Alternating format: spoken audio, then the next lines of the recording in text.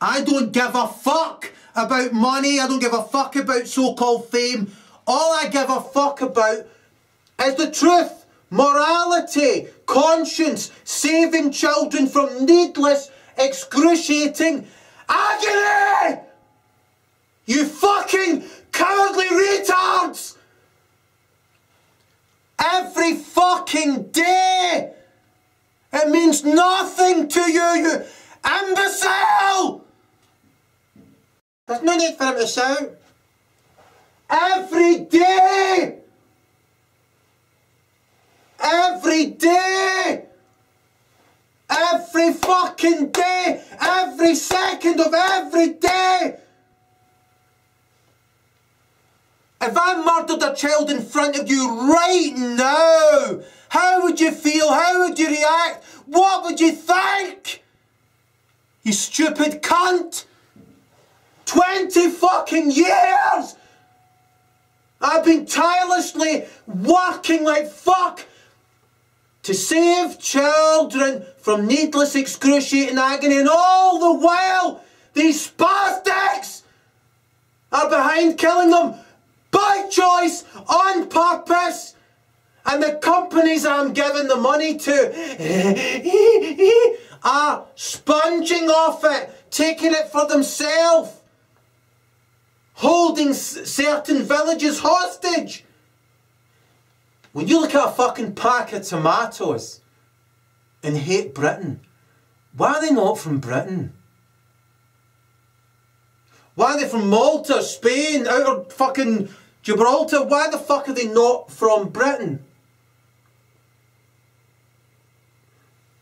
Tomatoes from Britain, vegetables from Britain, are sent out to Africa to undercut the poor farmer so his arse collapses.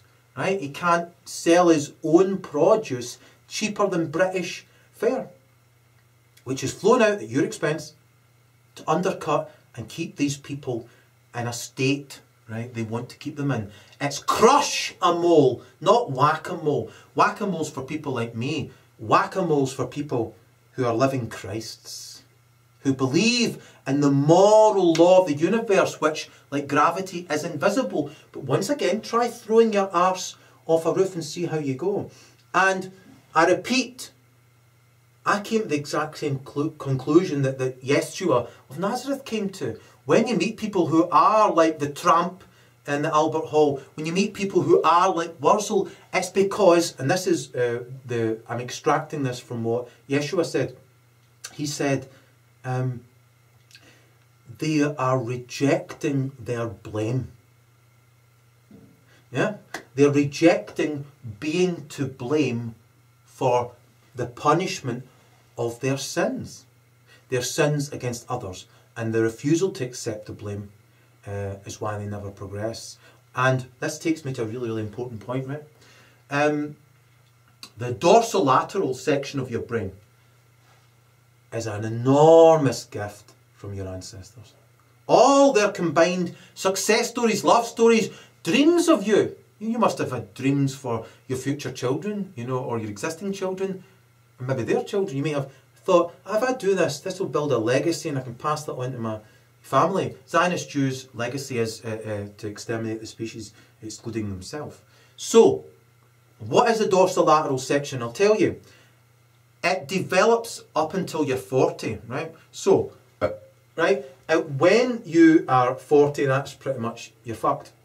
So these Zionist spastics target children very, very early, put them in an environment where they have a kind of increasing level of ambient abuse from the cradle right through the grave, and so you ingrain a defence mechanism which over time becomes an offence mechanism, which over time degenerates into a sex offender. Where imbeciles like that, their idea of intelligence is being offensive, and behind which they've pathologically ingrained a hollow where a soul should be, and a wafer-thin narrow mind that goes nowhere. And if you don't use it, you lose it. If you don't develop it, of course. And in a nutcake, right, the dorsolateral section of your brain is the last to develop. It's the greatest gift from your ancestors, right? And you've got your depth from your ancestors, your urges that you'll have are from your ancestors, your instincts, so to speak. However, your ability to control those urges and to think and rise above them and overcome are dependent upon your prefrontal cortex and your dorsolateral section, which you still ingrain until you're 40. But if you don't know about the moral law of the universe, if you've ingrained a stupid, rigid pathology that you can overcome and understand, being non-reactionary in this day and age with what you're subject to is wrong. However, me and Yeshua and Martin Luther King had to go through this, and Gandhi, because when you get to that fork in the road I mentioned and you change your wheel, yeah, you get a bit more grip on this particular fucking climb, I tell you. And that's why Jesus got a fucking grip on a bullwhip, went in and started fucking whipping fuck out of Pharisees who make up shite so they can abuse you through usury. Yeah, usury. How's it working out for you? Fucking bankers, yeah, fucking at this moment in time they're dropping like flies. Oh, I wonder why. And so, how's it working out for me? Well, at this moment in time, I am being inundated with gifts, the like of which would blow your mind if you received one of them. Yeah. However, I'm still going at a modest pace. I want to up that more and more and more. You know, to me, a gift was today. I went out onto the promised land and my farm, and you know, I sat out there with bugger lugs, and the sun was setting, and it took a real long time to set, and it's like it goes into your atoms and separates them, and you feel like you're glowing. You could be in a Ready Brick advert, you know, when you kind of float back to the villa, you know, and then you're ready to rock. So, quite literally, and I wrote an updated and wrote a second part to a song that I think is going to be really quite popular until it's. And so, spread the word for fuck's sake, you know, tell people, offer them a service. Not that kind of service. And, you know, say to them, hey, I'll give you this free service if you watch this and tell me what you think about it. And if they don't hit you over the head with a hammer, give them a free service, whatever it is you're providing. And let them know there's a living Christ and he has the solutions. And one of the most important aspects I can tell you about, like I say, is your dorsolateral section of your brain. Man, if you don't develop it, that's why you don't care. They've programmed you to not care, right? And you think it's a choice not to care. I don't care.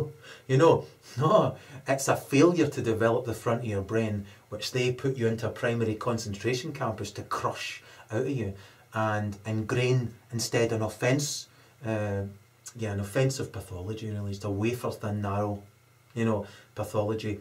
And it ensures that you're going to be an agent of self-destruction amongst others. And if I'm right, the facts should substantiate it. And when a female gets into her 30s, she's now 80% more likely to become morbidly obese, alcoholic, and take all the fucking shite medicine for her nerves, but she's groomed to believe she's going to be the next Zsa Zsa Gabor, right? But she doesn't tick any of the fucking boxes that I tick. What does she base her narcissistic delusions on? She's no talent.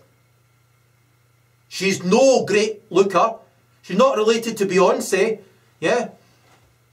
She's got nothing that you can shake a stick at. Nothing other than her state-groomed narcissism or delusions of grandeur, which is always prefaced with the phrase, suffers from. And when they suffer from it, just like Yeshua noticed, like I've noticed, they want to try and punish other people. Like Wurzel, like the tramp. Yeah? They want to try to punish other people because they feel bad that they're a lying cunt who won't stop lying to themselves about themselves being something they're not. Yeah. I still don't think I need to shout. Shut up, bitch! The point is this, right? I got agrees. So, Yeshua said it was a gift. Anytime he's been punished was a gift. You know, a dark gem, really tough, heavy gem. You magnify it and it makes you realise, oh yeah, I'm still on the right road. Fuck becoming that. And that's the simple fact. The dorsolateral section of your brain allows you to overcome. If you don't overcome, you become. And it's just bullshitting yourself. You know, they're fucking, oh man.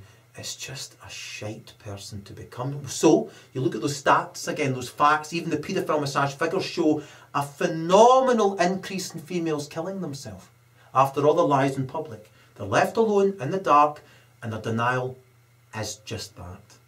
And they can't deny it anymore. They do themselves in.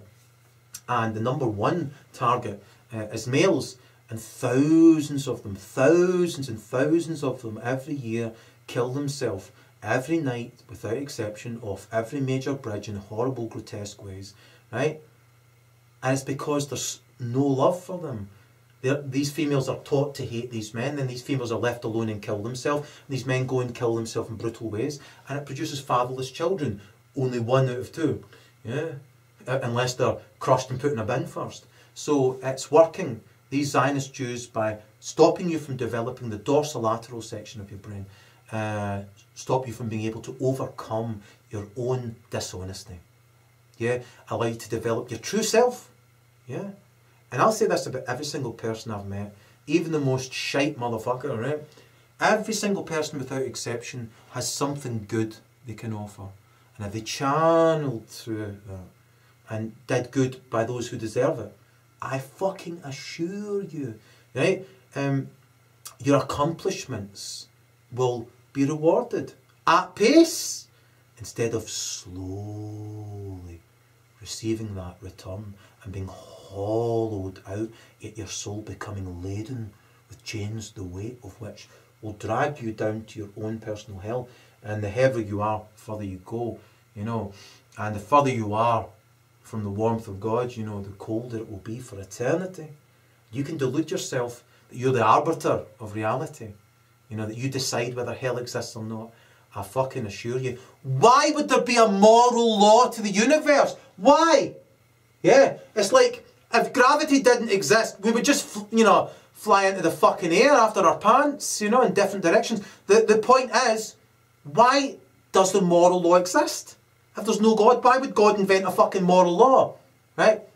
The answer's in the question there. And so, you have to believe in it, right? And channel it, and I assure you, I'm living proof. Because in the coming videos, I'll let you know what I exposed myself to. Not to totally test it, just because I had to, and that's that. So, where did I get to now? Why? Aye, liars, right? Liars start to believe their own lies, right? That's the problem, right? And I did it when I was 7, right? And I was coming home, and I told a lie at school, right? Oh man, it was this kid, he was obnoxious as fuck. And he was telling all the other kids, right? My dad's got a new motor, my dad's got a new motor, right? And all the other kids were saying, oh, my dad's got an old motor. And so, but he was kind of rubbing their noses in it, right? So I was stood up for, against bullies at primary concentration campus. I despised it correctly. And the thing is this, I said to him, oh, my dad's got a new motor, right? Me without a dad, right? But to kind of put him in his place, so I had good intentions at heart. And this is really important. Lie like fuck. The most honest man on earth is telling you, lie like fuck. If you're dealing with somebody who's immoral, lie like fuck. You know, because what I would prefer you do is smash their face to the back of their fucking skull. Yeah? What do you think they would prefer? Yeah. So lying is quite a poor comparison, isn't it? Really, you should be doing that. Instead, you say, "Oh, my dad's got a Rolls Royce. Fucking get it up, you." Right? And that silenced him. But he went on and on, right? After that, saying, "Your dad doesn't have a Rolls Royce." Blah, blah, blah, blah. And I said to him, "Wait for it. My old man has a mint green Rolls Royce." Due to the extent of his questioning, it stopped him preying on those boys. But he then was obviously preying on me.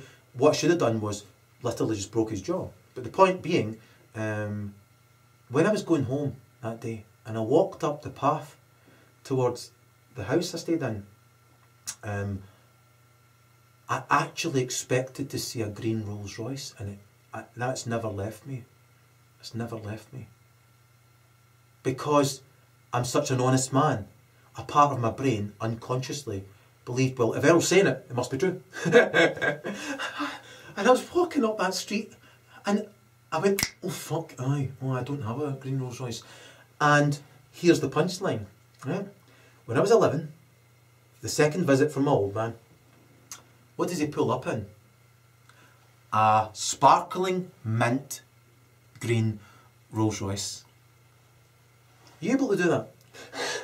I think it was God, you know, like rewarding me for, like, you know, like, Erol's going to have told a lie here, you know, like, I'm going to make this all right, squeal this man away, ha ha ha, you know, and there's countless witnesses to that happening, especially people in Fine Fair, the car park, where it wasn't made for Rolls Royces, and so the point being, so I recognise from that one lie that when you lie, you start to believe it, and that's the problem.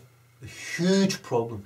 If you haven't developed here, if you've got parts missing here, if you don't have your other half in your life, as they don't want you to have, you start believing your own bullshit, and there's no lengths you won't go to defend it. I repeat though, they're bad people, lie, it doesn't matter a fuck about them. For example, yeah, if Fred West or Peter Sutcliffe says to you, can you hold these hammers and still be here when I get back?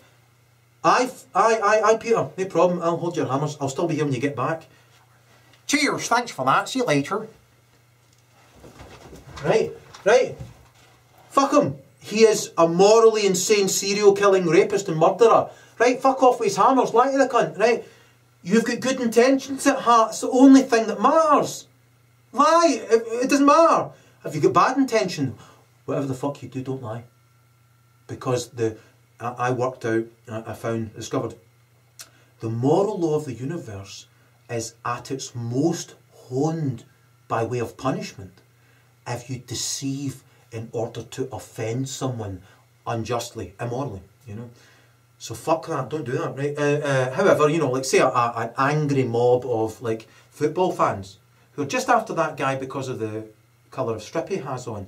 Doesn't mean he's a good guy, you know, just because he's been chased by a mob, he might still be a bad guy, but the point is, you know, if they come round the corner saying, you see where that guy went? Lie. Say, aye, up that street there, see, he went round the corner like on one leg, like he was in the fucking black and white movies. You know, try and make it convincing. Right? And so, they may well go in the wrong direction then. You've misled them morally. You may find out later on this guy was a cunt, so you've made a mistake. However, you had good intentions at heart. That's what it's all about. You know, if you're a child, and Myra Hindley says, here, will you not run away if I let you play in the front garden, kid? Yes, Myra, if you let me play in the front garden, I'll stay put. Out you go then. See you later, you fucking cow. You know, and so that would be moral, because you've got good intentions at heart, you're foiling a female paedophile and serial killer. And you can then spread the word. Although people tend not to care when a female is a serial killer, which allows them to grow in number. So there's now 600% more female serial killers than there are male serial killers. And predominantly the female serial killer gets away with it because you can't believe it's happening. However, they are clamping down on that number now in key areas, and we're letting the rest of them go and recirculating them. So that's really important, you know, if you could just stop lying to yourself. Yeah, and because if you don't overcome, you become. And this is what they want you to become, but it's so slow. That's the problem. You know, not only does the universe punish you slowly, you know, these people are punishing you slowly, and they're using you. They can rely on you to destroy yourself. Yeah? And it's all because you lie to yourself until you mint, what, a Rolls Royce? No, you mint a fucking razor blade and a bottle of vodka. Yeah, and they're fucking pills to finish the job. Hold that thought. So, what am I on about, eh? What I'm on about is basically men and women need to get together, I mean, like yesterday, and wake up and recognise that you are being exterminated. I'm going to give you the solutions, right? Because I came up with the solutions a long time ago. I put them in 2 other videos, but I didn't get around to editing those ones yet, so I'll put it in this one, right? Are you ready? This is the point I'm talking about. I don't make it easy on people, nor should I. Yeah, if something is worth, if something of worth, you know, for you to deserve it, you know, you must have lasted this long. Most people watching this went like this, right? I don't see any tits or any fannies. I'm just twitching them off. Right? Or the female equivalent of that would be, I don't see any fucking pop stars or MD telling me that I'm something I'm not. I'm just twitching them off. I'm just twitching them off. Basically. So if you've got this far, you deserve this reward and spread the word. I'm now going to give you the solution to the genocide you're being subjected to. You ready? Really simple, right? Overcome, or you become. Therefore, you have succumbed. Yeah? You said that already. So, here's the solution, right? How about the solution to everything? Flocky knocking the helipification. So here's the thing, right? How about free energy? Right, how about free energy? Who could provide you with free energy other than a living Christ? Hiya. So, free energy. It's really quite simple, right? You might have seen it. Hiding in plain view. Psychopaths get off when you're not seeing it, right? It's called lightning, right? You might have seen it. Gigantic bolts of electricity going from sky to earth, right? Simple, right? Get an £80 rocket. It's really quite simple to get one, right? Get a 2-mile long, wafer thin copper reel, right? Now, have an arm coming out of the rocket, put the reel on it. Now, say for example, for simplicity's sake, we'll use a well, right? The well, right, has a conducting rod in it, right, that heats up when it's struck by lightning. So, you attach one end of the copper reel to the conducting rod, right, which is embedded in a well of water, and up the rocket goes 2 miles into a thundercloud, lightning in it, right? Now, at the other end, right, you have a well, and above the well, in a kind of petal formation, is ducting, yeah, an elbow shape, you know, yeah, all the way around, right? And lining the ducting are dynamos, which spin, right? So, right, hits the cloud, right? Now, electricity always finds the quickest way to Earth, so it follows the copper reel straight to the conducting rod. The conducting rod heats up, the water turns instantly to steam, and then through all the elbow-shaped ducting, it rushes, spinning the dynamos, which all come out to one big cable. It don't have to be one cable, it can be many. The point being, let's just for simplicity's sake say it comes to one gigantic cable. That lightning bolt has been converted straight into a cable by turning water into steam and steam into motion and the motion into electricity, just like pedalling a bike. Yeah. So, does it end there? No. This can be fed straight into your grid, or it could be put in some massive storage facilities. However, the point being, it's free electricity. I would stand well back from that well. Obviously you'd have a larger reservoir and so on and so forth, but that is free electricity, right? Right? I would only be speculating wildly, but you think about the gigantic lightning bolts you see, right? Right? You're getting infinitely more back than what you're putting in to receive it. Right? And you can see the first half of that experiment that NASA do when they're studying lightning. Second half, obviously, you'd have to do yourself. There's free electricity, and don't forget, there's 50% more lightning now than ever before, and 50% more lightning deaths. So there's free electricity, and an invention that's got nothing to do with psychopaths and overcomes them. Right? And what I would suggest strongly as the solution, and recommend highly, is we build biospheres and set them on top of rockets that are electric powered. So when this bolt comes down this cable, it just launches them. And those biospheres need to be built now, and there has to be extra biospheres with no inhabitants So when you start to run out of resources, you can call upon that. And the number one resource will be oxygen. So large biospheres wrapped in a solar panel, which would become a solar cell when you are launched and out there. So within them, you would have, essentially what circulates.